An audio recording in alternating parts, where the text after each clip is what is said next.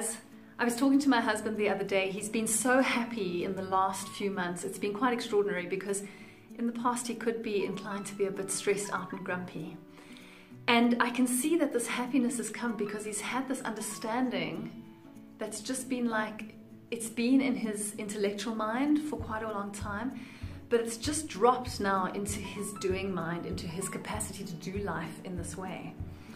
And what was quite interesting is that I've been telling him all this time that there's a misunderstanding going on. And when we spoke about what it is that had shifted for him, he said, no, it's not a misunderstanding. It's seeing something from a different angle, I think he said. It's seeing something from a different angle. It's not a misunderstanding. So I'm like, okay, well, whatever. That's what I would call a misunderstanding, but it's all good. And the thing that he saw from a different angle was so intriguing to me, because to me, when I heard the story myself, it just kind of went, and I didn't really even understand it that much. But when my husband heard the story, it just made the penny drop for him in a way that completely changed his attitude. And the story went like this.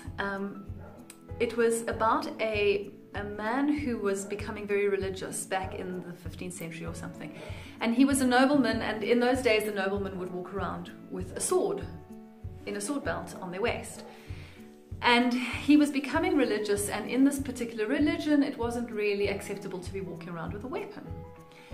And he was in this terrible conflict, and he said to his priest or his spiritual guidance leader, whatever, he said to him, I don't know what to do, because I'm stuck between this nobleman status where I must walk around with a sword and with my spiritual goal, which is to be more pacifist and to live my life more gently and more lovingly. And his spiritual guide, so whatever, his leader, I don't know what it was, said to him, don't worry, you can wear the sword until you're ready to put it down. Just wear the sword until you're comfortable in putting it down. And that was so interesting, because my husband just went bing in that moment. I just went swish in that moment. But my husband went ping, and I said to him afterwards, what happened? What's changed? And he said to me, Ange, I decided to put down the sword. And I was like, oh, so, what do you mean?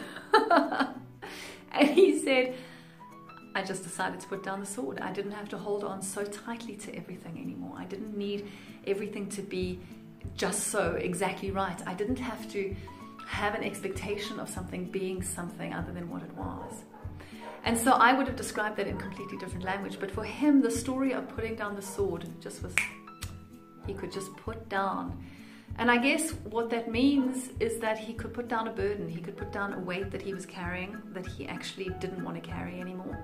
He could put down a responsibility that he never was able to actually fulfill because it was never under his control. He could just put it down. And in putting it down, all this weight was lifted off his shoulders.